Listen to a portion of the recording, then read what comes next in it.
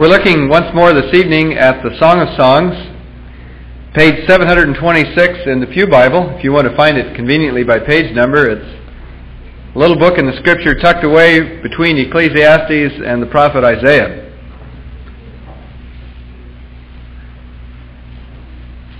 I would like to take a moment to review where we are in the Song of Solomon, since interpretation is so critical to the meaning of this book. I indicated last week there are so many views about this book that it is somewhat difficult for any person to stand up before a group and say, this is the way to interpret the Song of Solomon. I indicated that it evidently pleased the Holy Spirit to allow a variety of interpretations about this book to exist in the church for centuries, that He's not displeased with this variety, or He would not have allowed it. And as a Christian who studies the Scripture, I make it a rule of thumb to be firm in those areas in which the Scriptures are firm, and to be charitable on those areas where the Scripture itself is charitable and allows a variety of viewpoint. Therefore, I would not in any way stand before you and tell you I have the last word on the Song of Songs, but I, as one who by the Lord has been found worthy to be a servant of His, simply share this book with you and look at it in a particular kind of fashion. One of the important things to assess as we even look at the Song of Songs is authorship, for authorship has a great deal to do with how we interpret it. And obviously last week I was espousing an interpretation of the Song of Songs which is rather hard on King Solomon. And it might have raised a question in your mind, well, if this book is as hard on King Solomon as you say that it is, how then could the book have been written by Solomon? And my own personal persuasion is, and again I share this freely, is that the book was not written by Solomon. It is a book which opens with the phrase, the Song of Songs which is Solomon's, to put the Hebrew literally, the Song of Songs which is Solomon's. And that can mean either the Song of Songs which is by Solomon, or the Song of Songs which is about Solomon. And I have taken the latter point of view, that it is a book which is about Solomon and very critical of him. A judgment on his lifestyle and on his moral profligacy. Nowhere in the Song of Solomon are we told that Solomon is the author, by the way. If we hold the view of interpretation of the Song of Songs that it is written by Solomon, then we would have to adopt what is called the two-part drama view of Song of Songs, that Solomon became married to a northern girl, an Israeli girl from the north, that the Song of Songs is a celebration of sexuality within marriage, but it is not a celebration of fidelity, of loyalty, or of exclusiveness, since Solomon and his relationships lack all these things. If we take a three-part drama view, as we have done toward the Song of Songs, this viewpoint then allows taking into account of later opinion toward Solomon. You see, Solomon's reign was a mixed bag. On the one hand, he was blessed in the youthful days of his kingdom by being given great wisdom. And when God gives a gift, as Paul says in Roman letter, it is irrevocable. The gifts and the calling of God are irrevocable. So it's a gift of wisdom to Solomon that God never withdrew. On the other hand, as we read the Scripture, we find great statements and hints of how displeased the Lord was with Solomon's reign. Even though Solomon is the person who was responsible for building the great religious institution of the temple, yet God found Solomon's heart deficient in his relationship with Him. Solomon appears to have had the kind of administration where he was adept enough administratively to have kept down the prophetic word and go with the priestly function, that is, the ceremonies in the temple went on. But you read during Solomon's time and search for the prophets, and you will not find them, with rare exception. There is, however, one prophet that especially prophesies during Solomon's later years, and his name is Ahijah, Ahijah. We come across him in 1 Kings chapter 11 when Solomon is nearing the end of his reign. And Ahijah comes to a general in Solomon's army by the name of Jeroboam and says to Jeroboam the following. He is going to, when Solomon is gone, tear up the kingdom which Solomon has had. And the reason why this is going to be done, to cite the prophet Ahijah, I, that is God, I, God, will do this because he, Solomon, has forsaken me, and worshipped Ashtaroth, the goddess of the Sidonians, Chemosh, the god of the Moabites, and Moloch, the god of the Ammonites, and has not walked in my ways, nor done what is right in my eyes, nor kept my statutes and laws as David, Solomon's father, did. There is a final prophetic pronouncement on Solomon. I see the Song of Songs as a discrete prophetic protest to Solomon's lifestyle. That's the view I'm taking. I realize it's arguable, but I have the joy of having the pulpit this evening and no one's going to argue with me. The three-part view of the Song of Songs allows, then, for us to take this book as an indictment against lust, polygamy, and infidelity. It celebrates permanence of a relationship between a husband and wife. It celebrates a love that is exclusive in its relationship and does not involve other lovers. As the writer says in the shepherd's words toward his bride, you are a garden locked up, my sister, my bride. You are a spring enclosed, a sealed fountain. In those words, as we'll see tonight, he is celebrating the exclusiveness of their relationship and the fact that that relationship cannot be purchased. Well, last week we looked at Act 1, Love Tested, chapter 1, verse 1 through chapter 3, verse 5. The first scene was in the harem. The northern girl had been brought there. She is soliloquizing, talking to herself about her love for her shepherd, longing for his love. The harem begins to praise Solomon. The Shulamite begins to reflect upon her own beauty and lack of self-esteem. On the one hand, she says, I'm dark, burnt with the sun, not fair and beautiful like the others in the harem. But on the other hand, she is satisfied with herself that she is lovely. The harem scorns her, and when Solomon approaches her, the first thing he does is compare her to one of his horses. Scene 2 involves a revelry at a banquet table. Chapter 1, verse 12 through chapter 2, verse 17. Solomon has invited the shepherd girl as his honored guest at dinner. But she continues throughout this dinner to contrast the moment she has spent in the countryside of the Lebanese foothills, northern Israel, in being outdoors on the green grass, perhaps in a picnic-like setting, under the cedars and the firs with her shepherd boyfriend, when they pledged their love to one another. And so that whole dreamlike sequence is a revelry, a kind of a dreamy, misty-eyed girl who is remembering the true loyalty she had with her shepherd boyfriend. She remembers the romantic day they had together. Then chapter 3, verse 1 through 5 takes us to the third scene of the first act of the drama, and that is a moment when the Shulamite girl, called Shulamite because she is from Shunem, which is a place in northern Israel, when she dreams that she has lost her shepherd friend, and she gets up to go find him. It is a dangerous situation for her, and she does not know whether she will ever be successfully reunited with him or not. The plot intensifies tonight as we come to what we will call Act 2. And again, I caution you, if you weren't here last Sunday night, that the translation that we are using, the New International Version, has taken the liberty to put dramatic parts by the verses. So that you'll see in the NIV where it says lover or beloved or the like. I want again to remind you that that is the view of a translator. Those words are not found in the original text. They are a committee's opinion. And we're, as we go through the Song of Songs, are inserting other parts because we are in effect seeing the drama in a different way. This second act I am calling Love Strengthened. It involves an intensification of the conflict in the book. Solomon now makes a very direct approach to the Shulamite.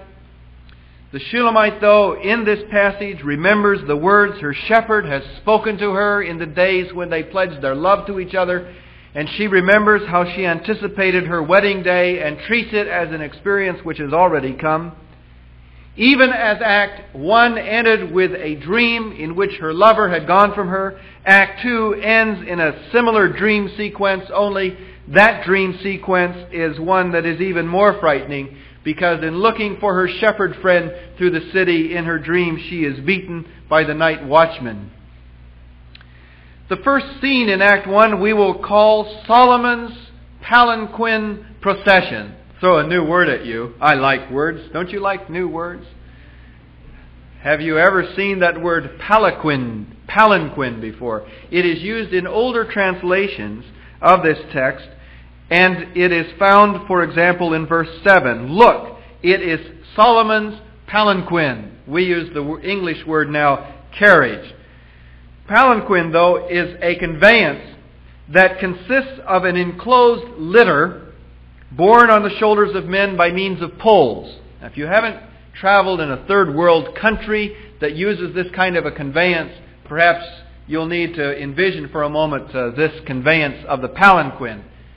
I remember as a child in the Orient being borne on a litter that was strung between two mules, or was it horses, Dad? Either way, both.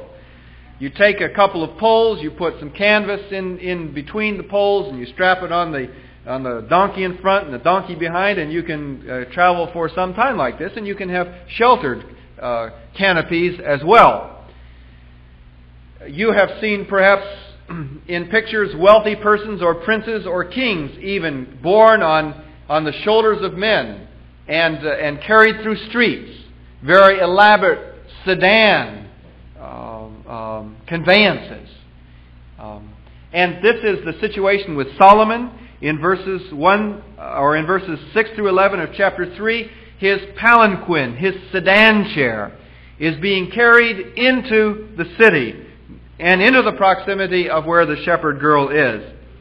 And we are introduced to that scene. If we were imagining a stage situation, we would be looking off into the horizon and seeing the dust of the air kicking up. As the procession was coming our way, it would become clearer as it neared us, and various onlookers are commenting on the procession which is arriving. One of them says, "Who is this coming up from the desert like a column of smoke, perfumed with myrrh and incense, made from all the spices of the merchant?" The first thing that attracted you as you looked at Solomon's palanquin in the distance was both its sight, it was a column of smoke, and its smell. It radiated the presence of aroma. To the Asiatic, of course, visual and aromatic impressions are important. It is as though one is saying, in the distance, there is Solomon's Rolls-Royce limo stirring up the dust as it comes out of the desert into Jerusalem. "Look," the second speaker says, "look, it is Solomon's carriage," or palanquin, escorted by 60 warriors, the noblest of Israel. Not only took 4 people to carry a palanquin, but Solomon was an important person, and the more people you had attending you, the more your importance was shown forth. Solomon has 60 people, 60 strong men in this procession, the noblest of Israel, all of them wearing the sword, all experienced in battle, each with his sword at his side, prepared for the terrors of the night. This is Solomon's secret service. Okay? A third onlooker says of the palanquin which is nearing the harem, "King Solomon made for himself the carriage," or that is, had it made or designed. He made it of wood from Lebanon. Of course, Lebanese wood was always the best kind of wood because it was in the mountains. It was cedar or fir, most likely here cedar. Its posts he made of silver, its base of gold. Its seat was upholstered with purple. Its interior lovingly inlaid by the daughters of Jerusalem. In other words, he had some custom work done on it. The final onlooker says at this moment, "Come out, you daughters of Zion, and look at King Solomon wearing his crown, the crown with which his mother crowned him on the day of his wedding, the day his heart rejoiced." Of course, Solomon's mother was Bathsheba. Here the crown may refer to a laurel wreath. That is, every time Solomon got involved in another wedding, he had another laurel wreath to go with it. And the women onlookers are simply at that point noting that Solomon has another wedding approaching, or he is wearing the remains of his initial wedding. So it's simply a kind of a calling our attention to the visual imagery of Solomon arriving on site. The second scene, which begins in chapter 4, verse 1 and extends through chapter 5, verse 1, I will call two proposals and a response. The first proposal, if we may call it that, and I'm stretching a little bit perhaps here at words, but basically Solomon is indicating his interest in the Shulamite. The first proposal is from Solomon in verses 1 through 7, and the second proposal is from the shepherd in verses 8 through 15. And the response is given by the Shulamite girl in verse 16. And then the shepherd responds in 5:1. Let's look at Solomon's proposal. Solomon is caught up with the dynamic physical beauty of the Shulamite girl. Being the Hebrew that he is, he thinks of things in terms of their significance numerically, so that he has 7 beautiful characteristics of the girl that he has come to call upon. And here they are. First he first of all says, "How beautiful you are, my darling, oh how beautiful," and then he begins with a physical description. First of all, he looks at her eyes. "Your eyes," he said, "behind your veil are like doves." That is, they are bright, alert, soft, innocent, fetching. Your eyes behind your veil are like doves. The second characteristic which he notes is her hair. "Your hair is like a flock of goats descending from Mount Gilead." Now I challenge some of you guys to take a girl out, and if you're enamored with her hairdo, you say to her, "Your hair reminds me of a flock of goats descending Mount Gilead." She's liable to take out a club and bong you good.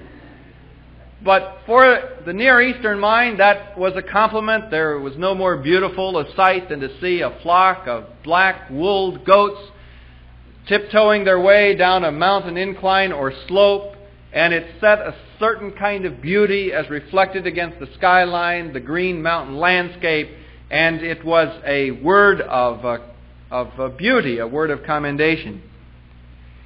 He next notes her teeth. "Your teeth are like a flock of sheep just shorn," which means they're even. Or, he did not see any buckeye teeth in the Shulamite. "They are like a flock of sheep just shorn, coming up from the washing." They're white. "Each has its twin, not one of them was alone." Now, in days before dentists, that's important. He's saying you have no gaps in your teeth. Each teeth, upper and lower, has its twin. They all match. And he sees her $1 million smile. Her teeth have a gleam to them. And that would have made, perhaps, if Gleam toothpaste ever gets a hold of Solomon's line here, they will use it. Each tooth has its twin, not one of them is alone. He next, in complimenting her, notes her lips. "Your lips are like a scarlet ribbon. Your mouth is lovely." He notes the delicate, beautiful red line of her lips. He notes next, as a fifth attribute of her person physically, her temples, which probably also included her cheeks. "Your temples behind your veil are like the halves of a pomegranate." Again, that may not seem like adoring language to our Western minds, but it is a beautiful physical characteristic of having red and healthy cheeks and temples. He then next describes her neck. "Your neck is like the Tower of David, built with elegance. On it hang 1,000 shields, all of them shields of warriors." Now, this does not mean that she looked like a giraffe, simply because she had a neck like a tower. Solomon is reaching into his repertoire of romance language, and for something to be described as David's tower, in biblical language, a neck, for example, reflected character. A bent-over neck reflected humiliation. You perhaps have seen this in pictures from the Near East where there has been a beheading or an execution. Frequently, especially in Muslim countries, a person will be made to kneel down and to bend the head, and someone may even put their foot on a person's head. A bent-over neck is a sign of humiliation. The Scriptures also talk about a stiff-necked person, and that would be a symbol of stubbornness. The neck, as referred to a Tower of David, the Tower of David was a military fortress, and no doubt maybe the most prominent military fortress that was in the environs. That military fortress had on the outside of it shields of war, which stood for the fact that there had been past exploits in battle that had been won, and it was sort of the National Hall of Fame. It was maybe what we might describe as the Hall of Heroes, where if you were a hero in battle and you could get into the Museum of the Great, so to speak. Your shield was hung on that tower. Symbolically, it represented something which, when you looked at, gave you a great sense of pride. It stood for the integrity of the nation. It stood for its strength. It was a very dear thing. And as Solomon looked at the Shulamite's neck, he is saying that when someone looks at you, they gain a feeling of healthy respect and confidence. You portray to me what the Tower of David portrays to the nation, a sense of confidence, esteem, and well-being.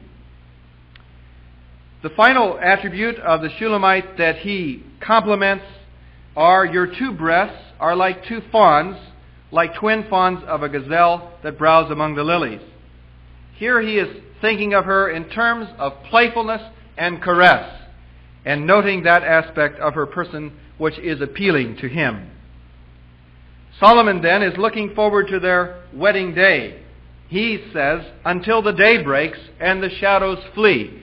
Remember, we looked at that particular phrase last time, and we noted that this is a phrase which is spoken during the daytime. It is until the day breaks, or until the day breathes, may be an alternate translation. The Near Eastern day in the summer is a very hot day, and there is a time at night when dusk settles, when the day, so to speak, breathes. Until the day breaks and the shadows flee. The late twilight hours are a time of elongated shadows. You stand out in the sun at noon and there's just very little room for your shadow. You stand out at 8 o'clock tonight and your shadow will be very, very long. And the shadows flee. When the shadows all flee away is when there's darkness and there's no more shadow to be seen. So he is giving here a term of looking forward to the evening of their marriage, and saying that until that evening he will go to the mountain of myrrh and to the hill of incense. Some take this as a sexual reference here. I understand it to mean that Solomon is saying, until the night that we are married, I'm going to go soak myself in aromatic senses so that I am appealing to you. I will go out into the hill of myrrh, the mountain of myrrh and the hill of incense, and prepare myself so that, again to the Near Eastern, so that I smell good. That shouldn't surprise us, by the way, as a fact. If you look at the book of Esther, you see how important this kind of cosmetic process was to the Near Eastern mind. Esther is told in Esther chapter 2, verse 12, before a girl's turn came to go into King Xerxes, she had to complete 12 months of beauty treatments prescribed for women, 6 months with oil and myrrh, and 6 months with perfumes and cosmetics. There was 12 months of saturation before coming to the king. So Solomon notes that prior to their wedding night, he is going to go to the mountain of myrrh and the hill of incense, and then concludes with this overall compliment of her beauty. How beautiful you are, my darling, there is no flaw in you. She is to him Miss America, Miss Universe, Miss World. She is a stunning woman in her physical characteristics.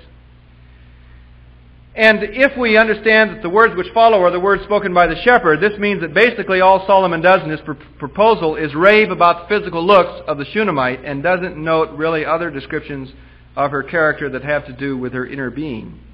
He is simply stuck on her external beauty. And given Solomon's lifestyle, we therefore are not surprised that this would be the case.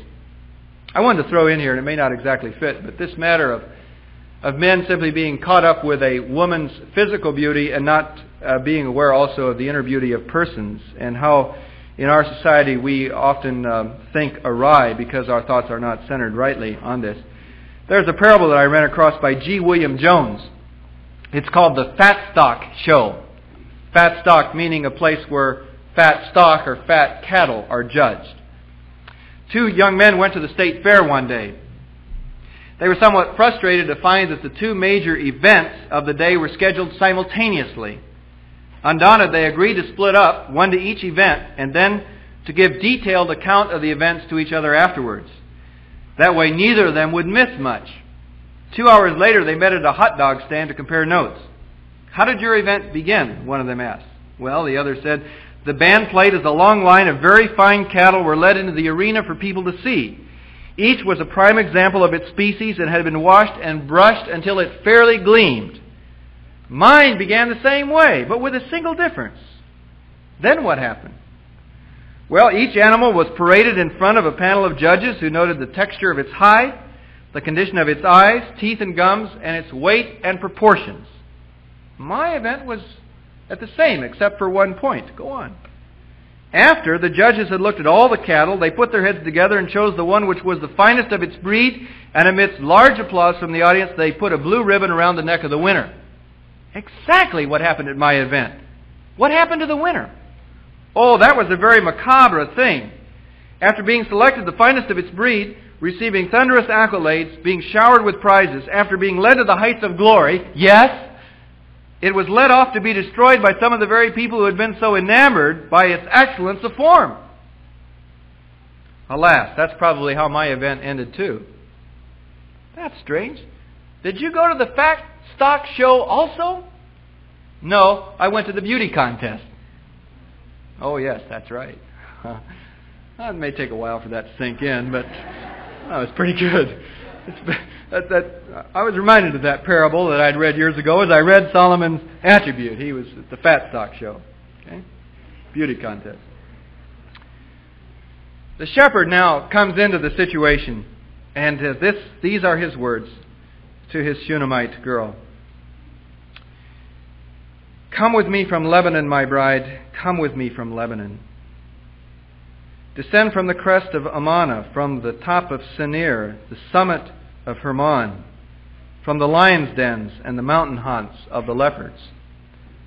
It's very possible here that what is being referred to is Solomon's harem in the north rather than in Jerusalem, and maybe that is where the shepherd girl is. And that the shepherd boy at this moment is thinking of his girl's captivity in the northern palace. She is in an inaccessible place, that is the top of Lebanon, and he chooses to name 3 of the highest peaks in the Lebanese mountain range. It's difficult to get to her, and not only that, it's dangerous. It is the place where there are lions and mountain haunts of leopards, which describe the inaccessibility that he has in getting to his Shunammite girlfriend. And so he is commenting on that, and he's urging her, and perhaps here it's just simply the girl again dreamily reminiscing. We may have an actual event or may have a reverie once more on the girl's part. But first he is urging her to escape from this situation, and he is sick with love in regard to her. You have stolen my heart, or you have ravished my heart. My sister, my bride, you have stolen my heart. With one glance of your eyes, with one jewel of your necklace, how delightful is your love, my sister, my bride. Notice how he describes her not simply as a physical object, as Solomon does, but has already called her fraternally twice his sister. There is a camaraderie, a sense of family already there in their relationship. Come with me, or how delightful is your love, my sister, my bride. How much more pleasing is your love than wine, and the fragrance of your perfume than any spice. Your lips drop sweetness as the honeycomb, my bride. Milk and honey are under your tongue. The fragrance of your garments is like that of Lebanon, their favorite area. Milk and honey in the biblical mind, of course, was the sign of prosperity.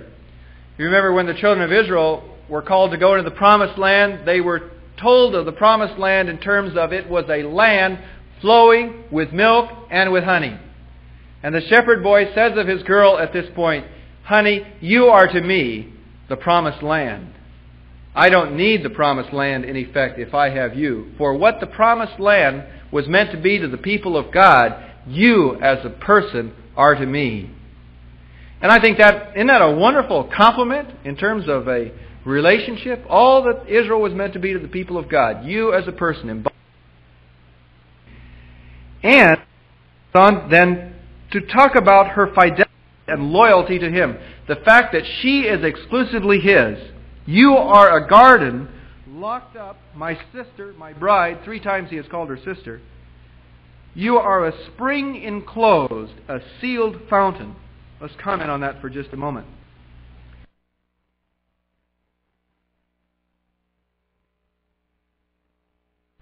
Gardens and fountains in Palestine were surrounded by, or I should not say fountains, I should just simply say gardens and vineyards in Palestine were surrounded by rock walls to prevent the intrusion of strangers.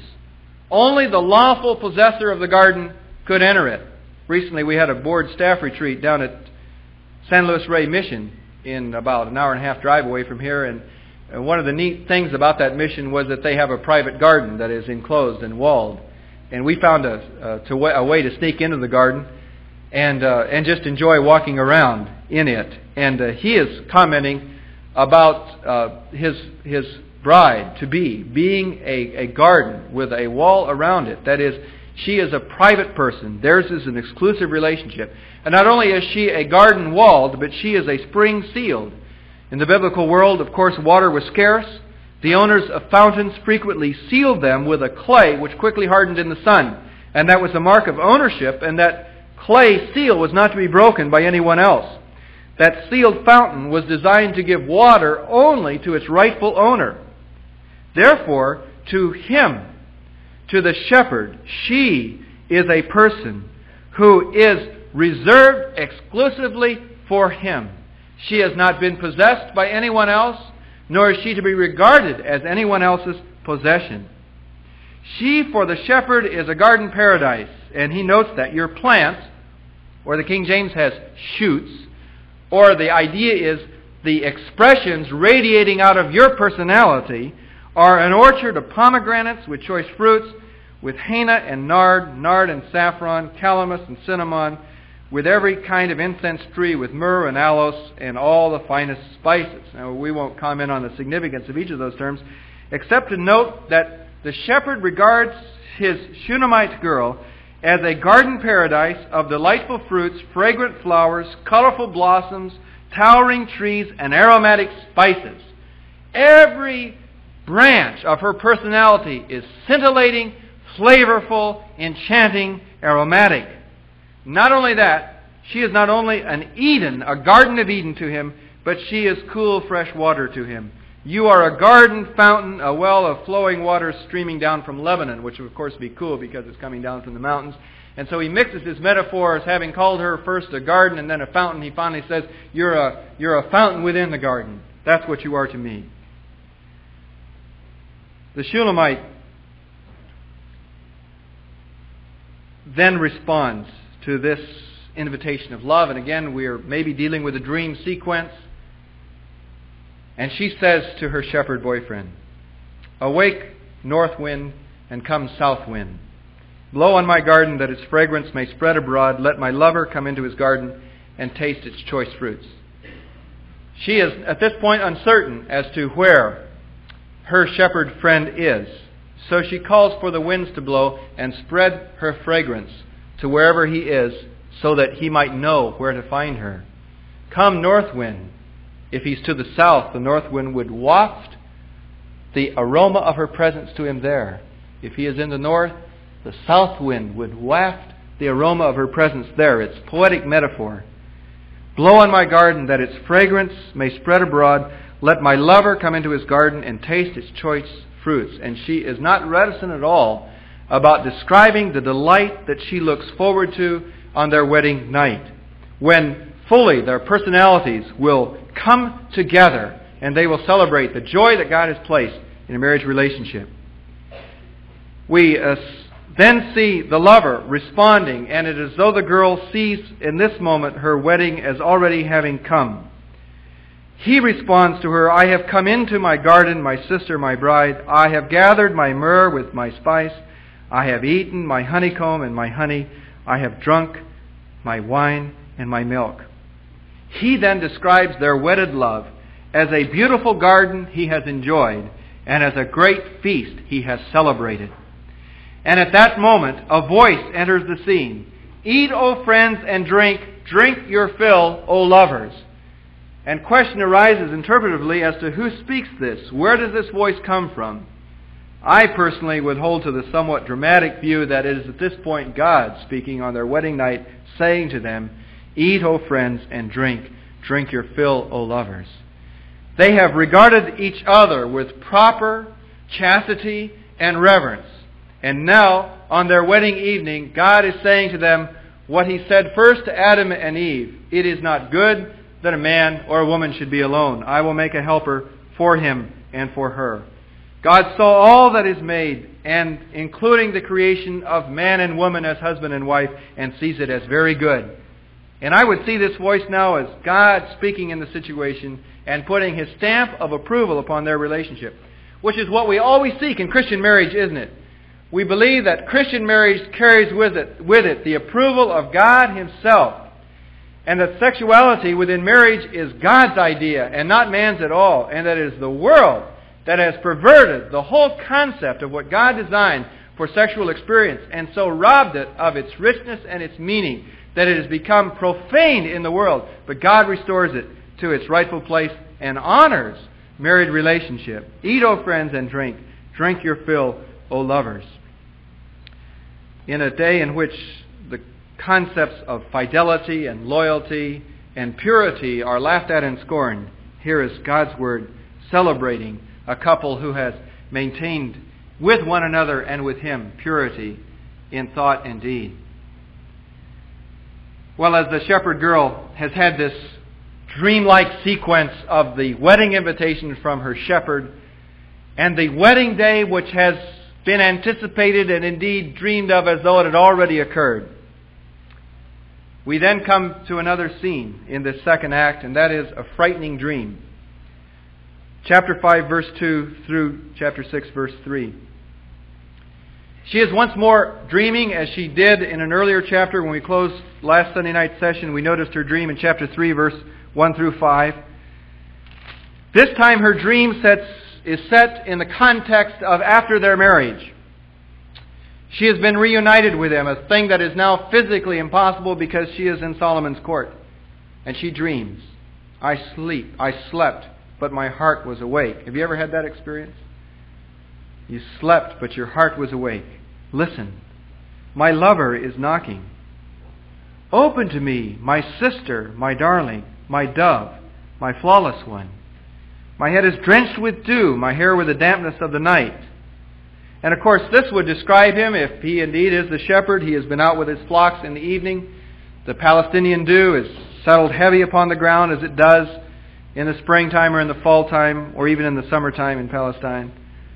And he has been out with the flock. Now he is asking for entrance to the room. She responds, I have taken off my robe. And must I put it on again? I have washed my feet.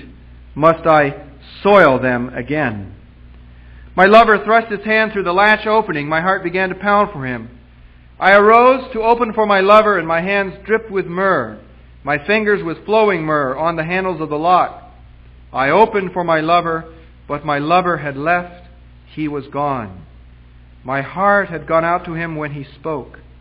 I looked for him, but did not find him. I called him, but he did not answer me.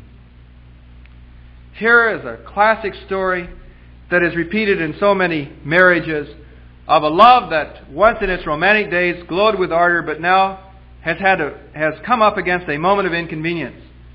The shepherd, as far as the Shulamite was concerned, came to her now at an inconvenient moment. She had now prepared for bed. She had washed her feet. To walk across the dirt floor again would be an inconvenience. He models a tremendous man characteristic of love in not insisting on his own way, and that when she does not answer to his call, he leaves discreetly.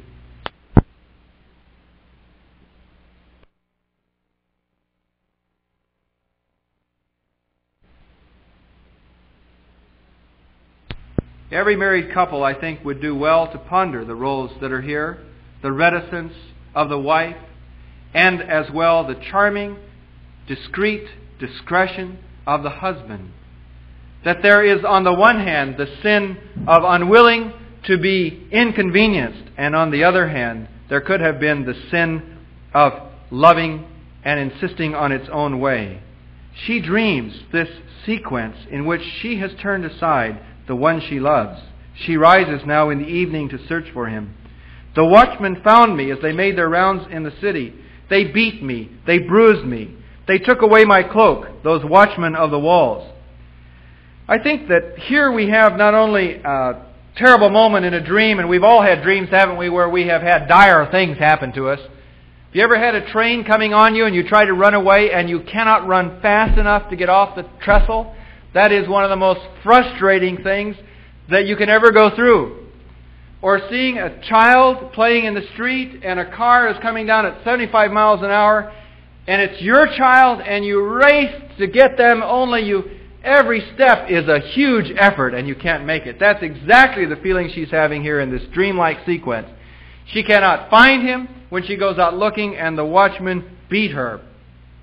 Perhaps here too there is something deep and psychologically profound that is being stated, that when there is the creeping in of, shall we say, complacency in a marriage relationship, that the immediate effect of that complacency is a wounding to the parties that are involved, a damaging, a hurting. She turns now in her dream to the harem and says, "O daughters of Jerusalem, I charge you, if you find my lover, what will you tell him? Tell him I am faint with love." She says, "If anybody locates him, tell him I am sick with love."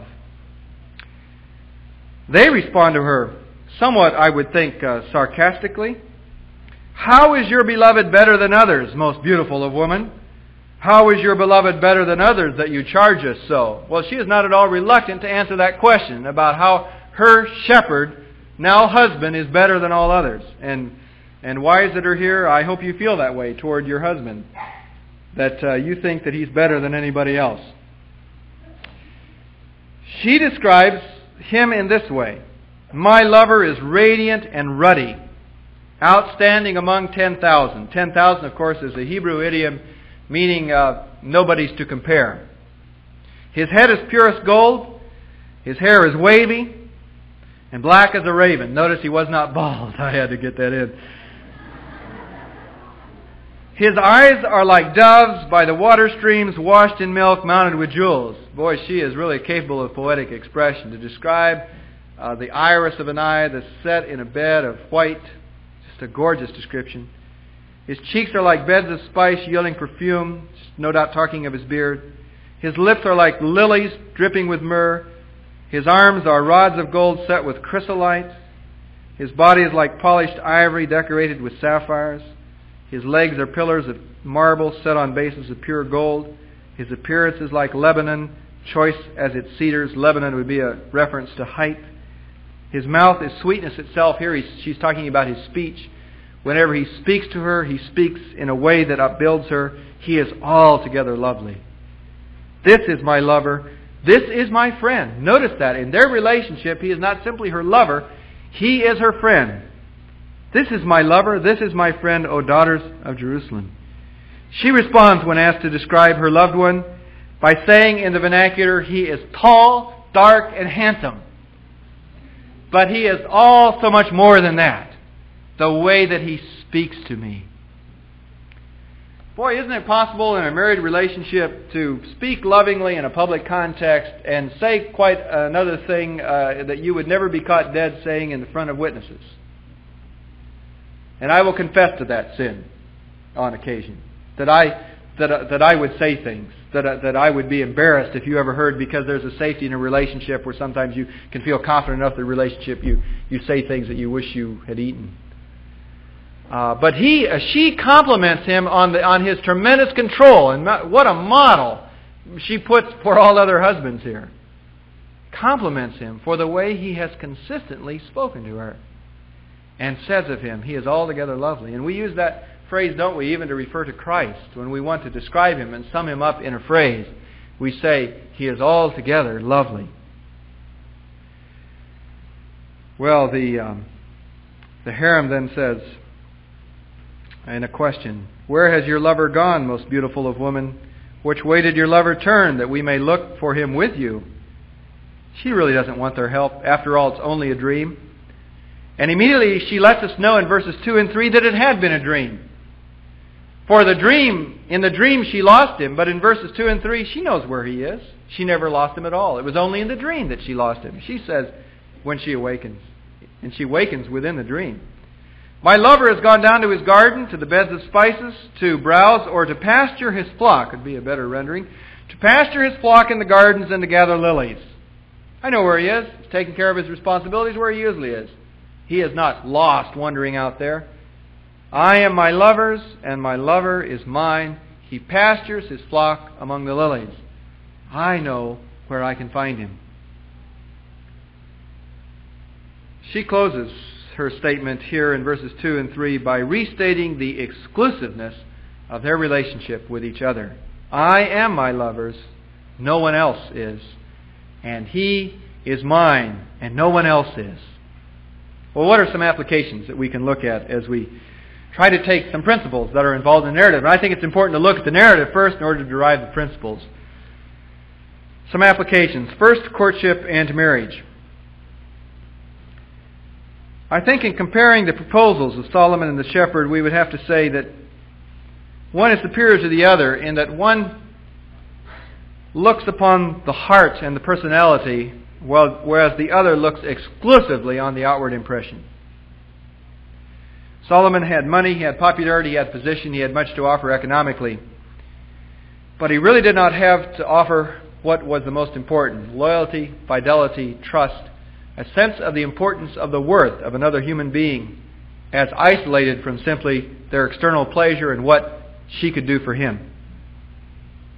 Elizabeth Barrett Browning, in this regard, shares a tremendous poem of love. When she tells the story in her poem about the young couple that were in love, she wanted a life of wealth and ease, and he aspired to be an artist.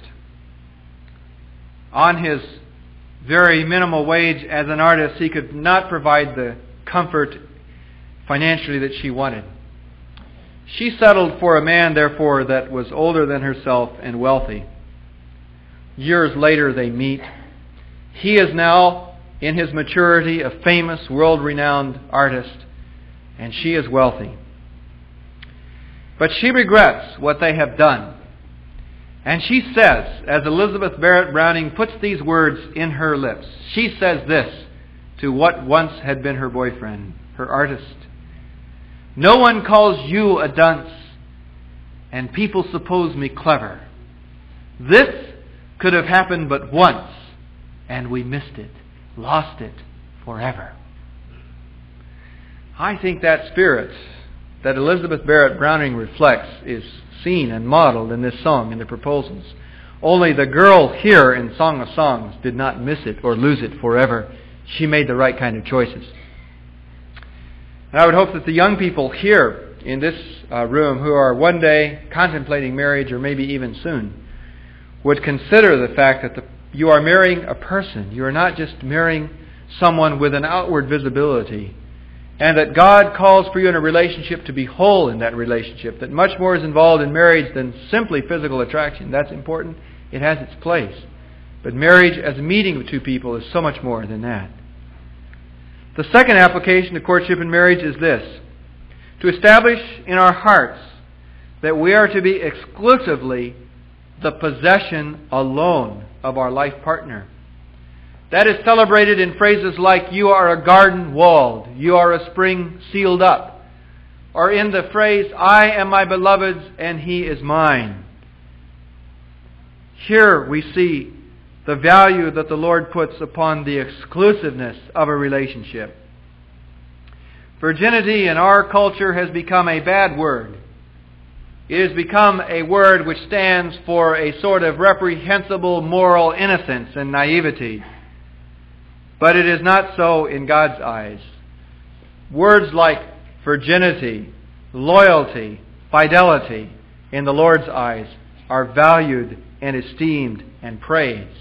And what is celebrated in this song is the establishment in the heart of the shepherd and the Shulamite that they have determined to be exclusively for one another.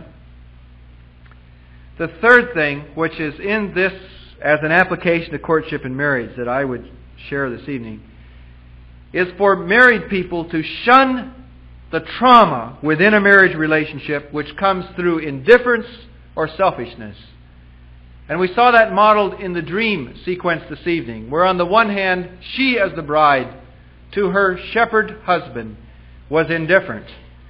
And on the other hand, he modeled an unselfishness rather than a selfishness. To shun the trauma and the wounding that occurs within a relationship because of indifference on the one hand or selfishness on the other. What can be applied to our relationship with Christ? We have not treated this book as an allegory. That is, we have not sought to find in every word and phrase some mystical meaning which celebrates Christ's relationship with His church. But simply because we have not taken an allegorical view does not, on the other hand, mean that there isn't legitimate spiritual application there. I think there is. I would draw these applications from their relationship, the shepherd and the Shulamite, to our relationship with Christ, portraying us now as the bride and Christ as the bridegroom. Him as the shepherd and we as the Shulamite. The first application, and I would ask all of these in the form of questions. Do we know the rejoicing of the bridegroom over us?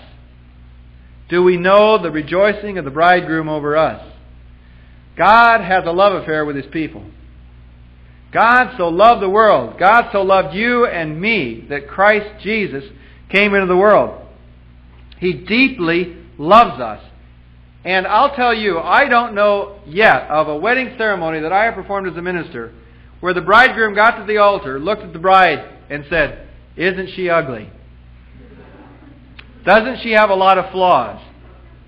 I married her out of pity. Nobody else would have her. Aren't I good? Look what I did for her." Do you think that Jesus looks at His bride that way? Do you think we as His bride, He comes before the Father and says, "Look at this bride I've got. Not very pretty, is she?" Well, now we, with our own feelings of worthlessness, of course, are feeling that way. Lord, we really are worthless. Nobody else really would have us. We really are ugly, you know. But there's something tremendous that the Lord does for us in seeking out a relationship with us, because He sees within our lives that which is lovely and which He can make lovely and graceful. And we as His bride are to see ourselves as a delight in His eyes. I think a marriage relationship that is based upon one of the partners in the marriage feeling a sense always of their own ugliness and worthlessness is going to be a real drag in that relationship. So the relationship is going to be so consumed with their own inability to see themselves as their bridegroom sees them. And I don't want to overly press this point and get theology that shouldn't be there, but just to simply say that Christ died for people whom He loved. Christ came for people whom in His eyes He regarded as beautiful and worth winning and worth bringing to His eternal palaces. He thinks enough of you and me that He wants us to live with Him forever. And I think that's a pretty high view. The gospel of Jesus Christ has an extremely high view of mankind. It is the humanists that have the low view, who regard man in the Hugh Hefner kind of a way, that mankind is something that goes through your hands like a disposable towel and is worth only what can be milked out of the passing moment. The gospel of Jesus Christ looks at people in terms of their true worth and being and identity. Isaiah chapter 62 verse 5 says, "As the bridegroom rejoices over his bride, so will God rejoice over you." I want you to think of that. Would you like me to repeat that? I'm going to repeat that. I think that's so exciting. As the bridegroom rejoices over his bride, so will God rejoice over you. Isaiah 62:5. That's marvelous. Next time you attend a wedding, see in that wedding mirrored the relationship the Lord as bridegroom has with you. Do you know His rejoicing over you? A second application that I would get, and of course, by the way, the shepherd has continued to rejoice over the Shulamite through this. The second application I would get, by way of question, is, do we honor the exclusiveness of our relationship with the Lord? Do we see our first fundamental loyalty in life of being committed to Him? Are we to Him a garden walled, a spring sealed? Are we to Him that delight of relationship which can say, "I am my lover's and he is mine"? Or is it possible that in our spiritual relationship we have become so enamored with other pursuits that our relationship really becomes adulterated, so that the exclusiveness, the fidelity, the setting of the right priorities has been set aside because we are chasing, if you will, other gods. The exclusiveness of the relationship of the Shulamite and the shepherd is meant to model the exclusiveness of the relationship with Christ and His people. And we are called upon to honor the exclusiveness of that relationship and to see our own lives as the garden in which the Lord delights to walk. The fruit of our lives being that which brings Him pleasure. The water from our life which He has placed within us by the Spirit, that which assuages His thirst for interpersonal relationship. Do we honor the exclusiveness of our relationship? A third question, and I think really a neat question as well, is, are we alive to the beauty of our Lord? The Shulamite is really alive to the beauty of her shepherd. When she celebrates her handsome shepherd in verses 10 through 16 of chapter 5, it's really a marvelous parallel to how John describes Jesus in the book of Revelation chapter 1, verses 12 through 18, where he runs through a set of characteristics of what his Lord is to him, and he is unabashed in his declaration of loyalty and love for Jesus Christ, speaking in poetic metaphor, even as does the shepherd or the Shulamite here. She says of her shepherd, he is the fairest of 10,000. He is altogether lovely. And it is therefore fitting that when we describe our Lord, we may say of Him those same kinds of things. Love, you see, allows liberty of language. I would not just walk up to anyone and say some private expression of love like, you're the fairest of 10,000. I would simply say, you look rather well today. But the exclusiveness of relationship allows the developing of liberty within language. And it is all right to speak of Jesus as lover of our soul, as beautiful Savior and wonderful Lord, as the name above all names. He is altogether lovely. A fourth question to ask as an application. Are we ready to be inconvenienced for His sake? Are we ready to be inconvenienced for His sake? Have we settled down in the safety of a relationship with the Lord has become commonplace, and He might be standing anew at our door and knocking for entrance? And perhaps at that moment in our life it's inconvenient to respond to His call. It's inconvenient to follow Him where He wants us to go because we have settled down. We have taken off our shoes, as you will, and we're unwilling to invest that extra amount of energy which would make it possible for us to respond to the Lord's call. I pray that in my own life, and I pray this for you as well, that I won't come to a place in my Christian experience where Christ would be found knocking at the door of my life, and I would simply say to Him, Lord, I hear what you're saying. I know that's important to you, but it's inconvenient now to respond. I'm doing other things. And would you please let me go about my way, and if you'll go about yours for a while, and we'll meet again some later time. The development of the inner life of response to Christ, where we can be sensitive so that when He says, I want you to go here, we'll go.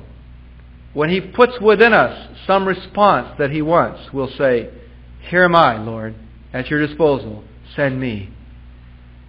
And I pray that we'll be believers who will be so in love with our Lord that we can be inconvenienced at His call. Let's look to Him now in prayer. Lord, again this evening we thank you for the beauty that is in your word as we share it tonight. For the model of her love relationship which points us to the model of our relationship with you. There are other voices in this world which attempt to point to our worth as human beings. People with affirming philosophies and viewpoints which, like Solomon to the bride, attempt to get them to have a human assessment of themselves. But it is only in you that we find our true worth and significance. And unless we enter into that relationship with you, which is the wholesome one you seek, then all of our other relationships somehow are bent and destroyed and are rusted. Lord, we pray for the healing of relationships here this evening with you which may be injured. The creation of a relationship with you where such a relationship may not exist. And we pray also, Lord, for the young people within our midst who are looking forward in their own life to a moment of marriage.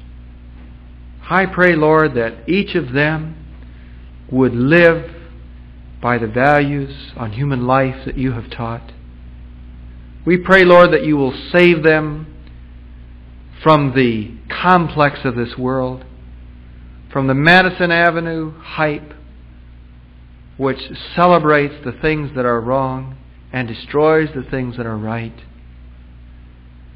And that for us as believers, purity and fidelity and loyalty would be as you intended them to be, words to be treasured, experiences to be celebrated.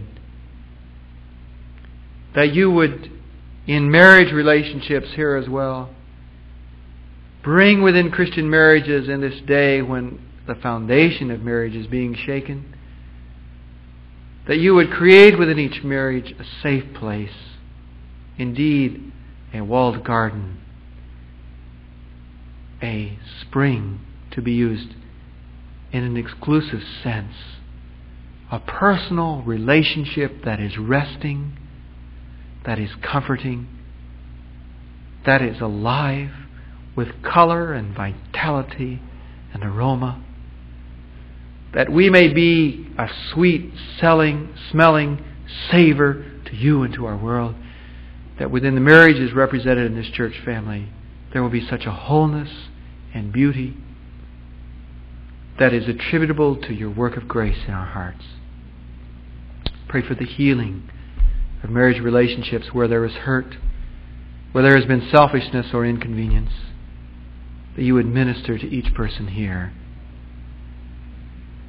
We, Lord, now take these moments to delight in your presence, to express our love for you once more as our altogether lovely one. We honor your name and bless you. In Jesus' name, amen.